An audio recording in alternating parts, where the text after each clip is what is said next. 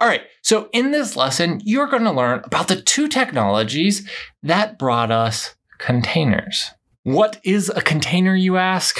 Well, let's first start out with a little bit of history to understand where containers came from, why they got started, and what they're designed to do. I really think that a lot of people skip this step, and it's actually really important. And so if you're going to be a part of my learning, you're going to learn everything there is to know about containers. And this goes with the rest of my classes. I try not to leave out any of the even slightly boring information. And really, it's really important to understand where they came from to know where they're going and how to utilize them properly. Now, if you were expecting to start using Docker in this lesson, I'm sorry to say that you're going to be disappointed. We won't use Docker readily until the end of lesson 2 and really in lesson 3. This first lesson, we are going to talk about what containers are, their history, and the technology that backs that history. Now, containers are not just about isolating network, compute, and storage. It's also about immutable builds and environments. Have you ever heard the phrasing, well, it worked on my machine? This is one of the problems that immutable infrastructure tries to solve. And this is something that containers do an excellent job of working with. A container allows you to wrap all of the dependencies your process needs, so there is no more "it worked on my machine," or at least less of it. These containers allow you to wrap all of that environment and package it in one single image. A big mistake that I see a lot of people new to containers is reference VMs. I want to be very clear that a container is absolutely not like a VM. And I think it's important to start with the concept that VMs are not the same thing as containers. I have heard many people say something like X container running in Docker. The container does not run in Docker. Docker or any container runtime does not run the containers inside of them. They're not that type of runtime. The container actually runs on the Linux kernel using Linux kernel tools, and you don't need any Linux kernel plugins. These are natively supported in the Linux kernel. You can actually use the command line and start a Linux container without any of these tools like Docker. So if you don't need Docker, what is the point of Docker? Well, Docker, it makes it very easy and brings it available to the masses. So there's still a point to Docker. It's just that it is not a virtual machine. In so much as it doesn't have its own kernel. It uses the kernel of the host OS because, like I said, it's running on that kernel, and it's just the user space, or really just the isolation of a single process. You don't even have to bring an entire user space. What does this mean? It means that every container that runs on your machine uses the same kernel. What you might be asking, how does the Linux kernel do this? And before we jump into cgroups and namespaces, I thought I'd give you the history so that cgroups and namespaces might actually mean a little bit more to you in this very first lesson. If we really want to know the history of containers, we have to start way back before I was born.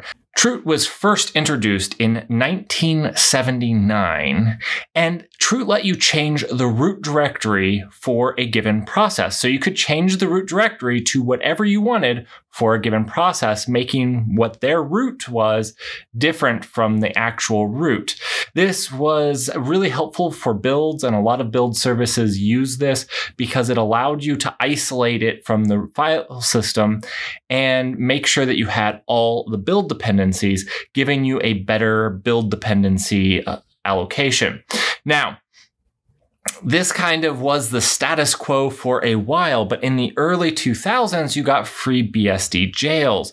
FreeBSD jails even allowed you to assign IP addresses to the jails. And this brought yet another level of the container ecosystem. Then in 2006, just a few years later, Google released what was then called process containers.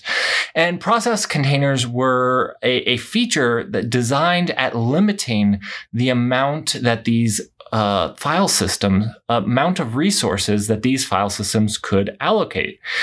And later on in the 2.6.24 kernel, these process containers were actually merged into the Linux kernel as cgroups or control groups. So this is where control groups comes from, was Google's early attempts to make containers. So it's not until 2008 that the first fully fledged containers that required no patching of the Linux kernel became available. And this was Lxc Containers. Lxc stands for Linux Containers. And while this is a little bit confusing because all containers run on the Linux kernel, this is Linux kernel. Linux containers are just the name of the initial implementation. So Lxc Containers and Lxc use both cgroups, the Google contribution back in 2006, and Linux namespaces to isolate the work group. Now, at this point, there was still a lot that happened. It wasn't until 2011 that Warden was released, and then just 2 years after that, LMCTFY, which is Let Me Containerize That For You, was released just before the release in 2013 of Docker, what we all commonly know and understand as the container runtime. Now, Docker isn't the only way to run containers, and there's an entire ecosystem of container runtimes, and we'll get to those in more advanced classes. But for right now, we're going to focus on Docker. Docker was released in 2013, and one of the reasons that made it so popular was just the ease of use. Docker is more aptly a suite of tools to manage containers, not a single tool itself. Fast forward to now, and you have a bunch of tools based around the same thing. Let's try to understand how Docker or any Linux container runtime work using these two base tools Lxc leveraged back in 2011 to make modern containers a reality. Just a quick clarification. Sometimes when I'm talking about containers, I will talk about your process.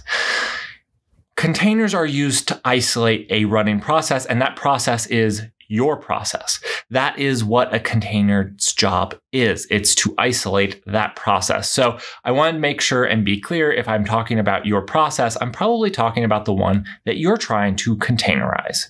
Now let's start to understand how these containers are actually done and made.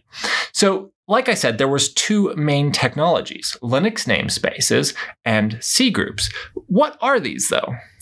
And what do they do to isolate your workload from everything else? So the first one, namespaces, provides isolation to your process. So what I mean by isolation is just that it isolates it. It isolates it in the file system. It isolates it in memory, and it isolates it in processes. So namespaces allow you to isolate your process so that it can't see any other processes. It can't see network. So there's network namespaces. And this means that it can't see the network of another namespace.